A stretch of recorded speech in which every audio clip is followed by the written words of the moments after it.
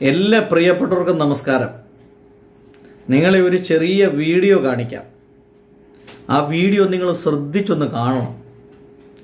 അതിൻ്റെ അകത്ത് ഇതാണ് സംഭവം.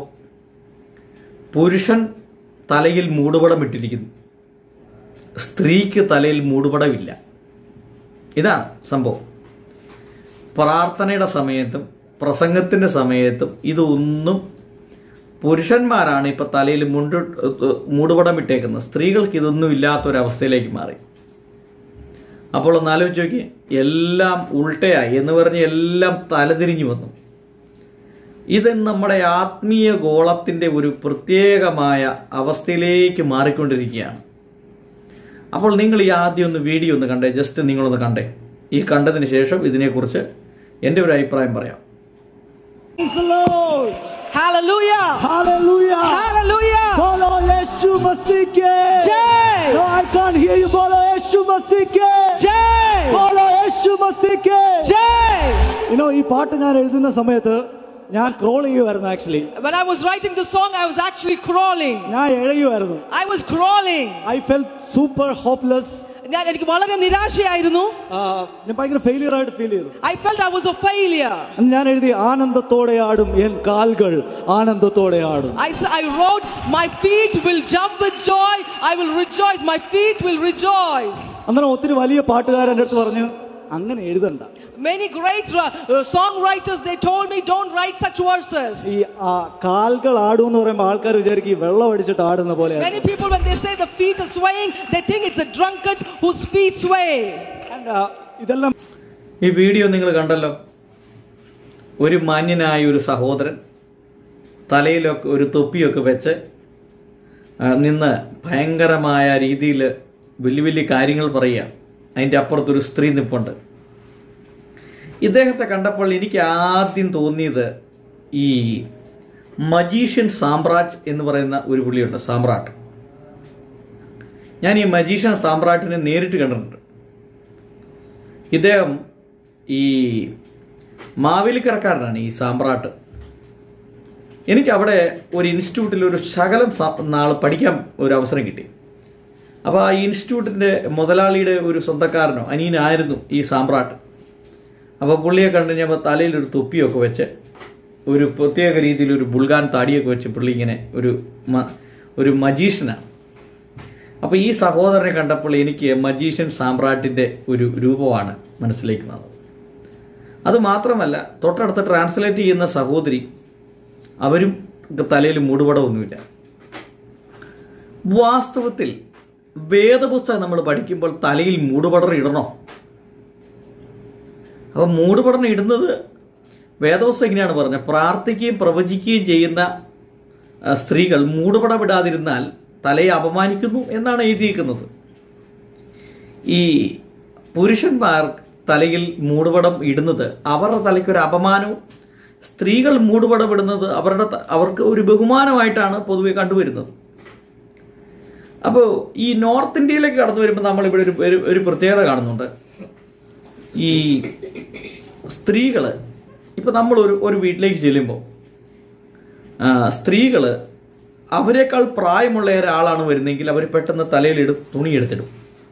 അതൊരു ബഹുമാനത്തിൻ്റെയാണ് കാണിക്കുന്നത്.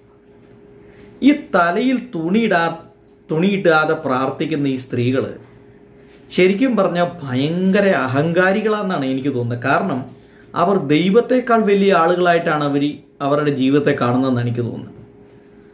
കാരണം ഈ വേദപുസ്തകം ഇപ്പോൾ വ്യാഖ്യാനിച്ച് ഈ വേദപണ്ഡിതന്മാരെല്ലാം കൂടി ഇതിനെ വ്യാഖ്യാനിച്ച് ഇപ്പോൾ ഇതിൻ്റെ അവസാനത്ത് ഇത് ഏതാണ്ട് കുളിപ്പിച്ച് കൊച്ചില്ല എന്ന് പറയുന്ന ഒരു അവസ്ഥയിലേക്ക് വന്നു.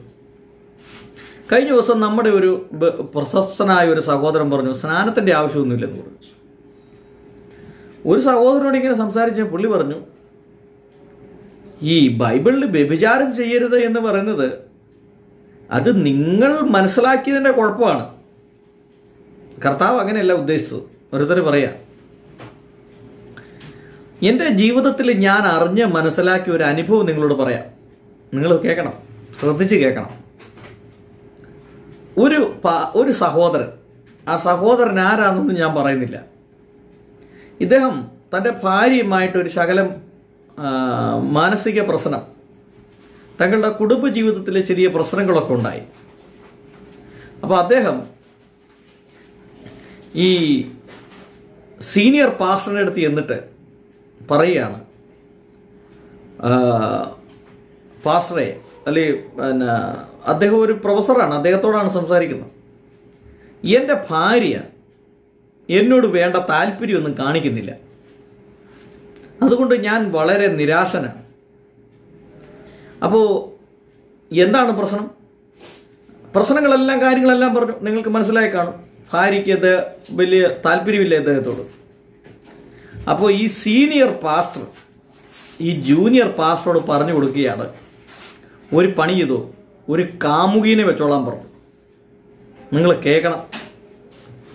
സീനിയർ പാസ്റ്റർ ജൂനിയർ പാസ്റ്ററോട് പറയാണ്, സാരമില്ല, ഭാര്യ നിങ്ങളോട് വലിയ സഹകരണവും സ്നേഹവും ഒന്നുമില്ലെങ്കിൽ നിങ്ങൾ ഒരു കാമുകീനെ വെച്ചോളാൻ പറഞ്ഞു. എന്താ അവസ്ഥയാണെന്ന് ആലോചിക്കുക.